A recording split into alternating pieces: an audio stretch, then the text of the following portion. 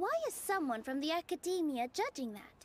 Also, I believe that there is no such thing as a wiser or more enlightening performance. Art doesn't discriminate, and it appeals to all. Everyone has the right to appreciate art. Appreciation is but a primitive form of satisfaction.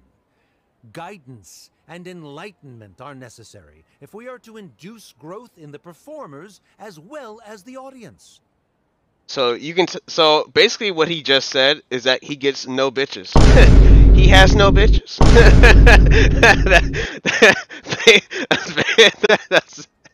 That's basically what he said. That's all I got from that. You get no bitches. Okay, we get it. We get it now. This stance holds